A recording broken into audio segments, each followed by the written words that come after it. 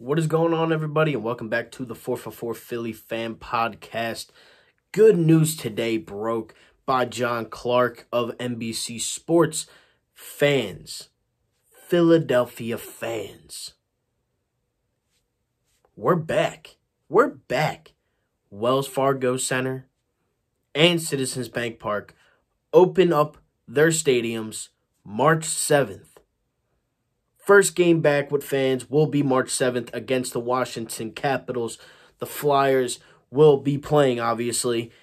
I'm excited, guys. I mean, through all this stuff that we have gone through over the last year, I would love, and I can't wait to be back in those stands. I can't wait to be back in those seats. I miss it. I'm sure a lot of you guys miss it, and I'm happy about it. I truly am. Obviously with everything, you need to still do the safety protocols and everything like that. But I'm excited to be back in those stadiums. This is a huge step from where I would like to be at with this channel, and that is bringing you guys game vlogs. Just me going to the games, having a good time with my friends. That's what I want you guys to live through my eyes in Philadelphia sports, fandom. That's what I was, planning to do last year, and then obviously that didn't happen. But I'm happy. Now, it's like 25 to 3,100 fans in the stands in the Wells Fargo Center and like 8,600 for Citizens Bank Park. Obviously, we all know that they're in spring training right now, so we won't be able to see them play just yet. But April 1st is opening day for the Phillies against the Braves. I'm excited to go to that. I want to go to that. Pittsburgh also opened up their fans. There will be fans tonight in the stands. No Sidney Crosby for this entire week. He did actually get the virus. He was actually, he tested positive. So he will be out all week.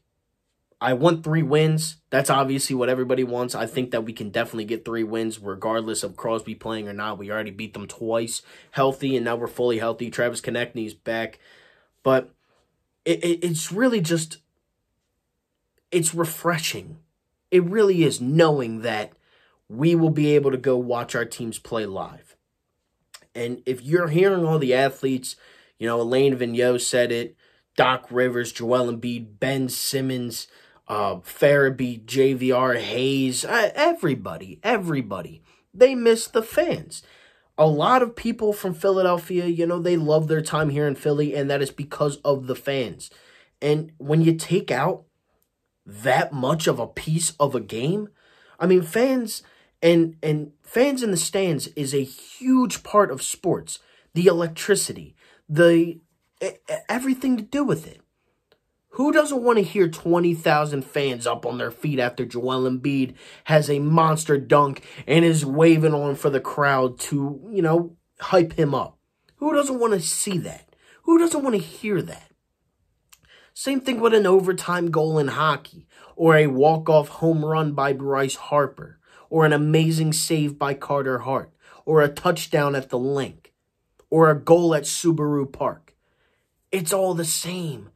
The crowd intensifies the game. It makes the game enjoyable. It makes the game worth watching.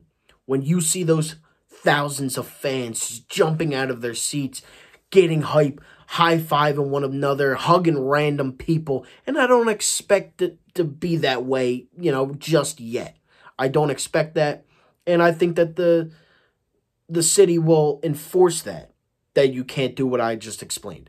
But fans in sports are all in one. You don't have sports without fans. I don't do this if I wasn't a fan.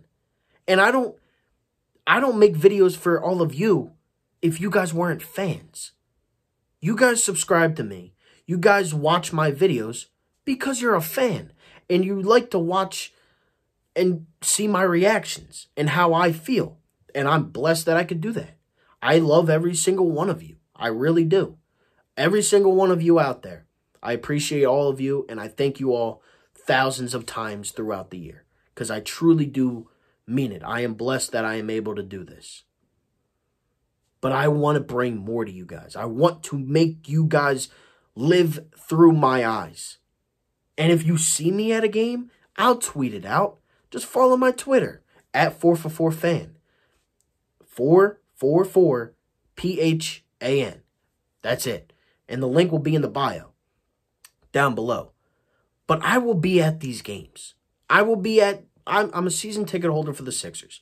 I go to, some Flyers games. I love the Phillies and I love the Eagles and the Union. All of it. I went to a couple Union games this past year, and they were crazy good, but I just wish they were sold-out fans. Imagine holding up the supporter shield with however many fans can hold in Subaru Park. That place would have gone crazy. It was going crazy regardless. We beat Toronto FC. I forget who we even beat. I think it was actually New England who knocked us out in the first round. But I'm excited. I want you guys to be a part of where I would like this channel to be, and that is becoming a vlogger. I would love for you guys to be with me on that journey. And this is a big step. Do I plan on going Sunday? I do. Personally, I want to be in those stands.